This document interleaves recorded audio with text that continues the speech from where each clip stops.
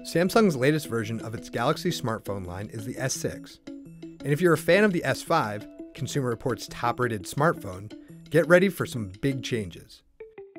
For starters, Samsung didn't just unveil the S6. It also unveiled the S6 Edge, which looks a bit like the Note Edge, just smaller and, well, edgier. The screen curves on both sides, but that's largely for looks. Don't tell the S5, but the S6 looks slimmer and sleeker with a Gorilla Glass 4 front and back, held together by a polished aluminum frame. Because Samsung wanted this sleeker look for the S6, they had to make some structural changes. The first thing to go was the removable battery.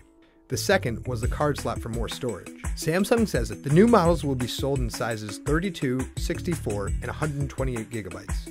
The S6 boasts the same 16 megapixel resolution and Ultra HD capabilities as the S5, which we rated very good for image and video quality. Samsung went a step further with the S6, adding an optical image stabilizer. That's supposed to help you take better pictures in low light or with shaky hands. Also new, quick charging and wireless charging.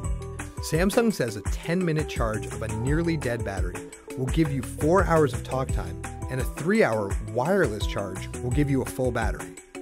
We'll be sure to test these features as soon as we get the phone into our labs.